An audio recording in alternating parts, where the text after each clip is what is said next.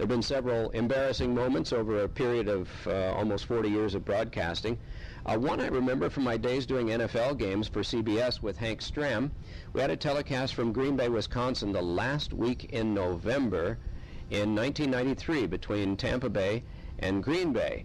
And the weather was very threatening the day before. As a matter of fact, Hank arranged for us to get very expensive CBS parkas to wear on camera for the 1.5 minutes of time that we spent on camera before the game.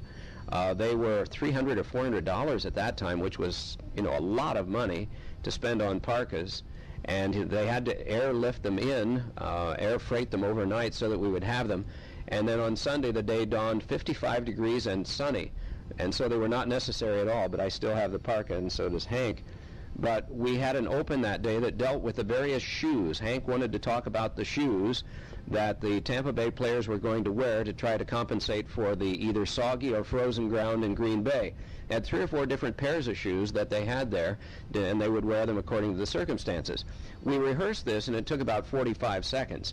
Now, during the 45 seconds that Hank spoke, I was to leave our on-camera position, put on my headset. The coin toss was taking place at that very time, and get set for the opening kickoff of the game. We went directly from one to the other. Hank shortened it up when we were on the air live from 45 seconds to 10 seconds. I did not have time to even get my headsets on, so there was fumbling around to do that. The coin toss had taken place. I was unaware who had won the toss, what they had decided to do. I had the wrong team kicking off, the wrong player receiving.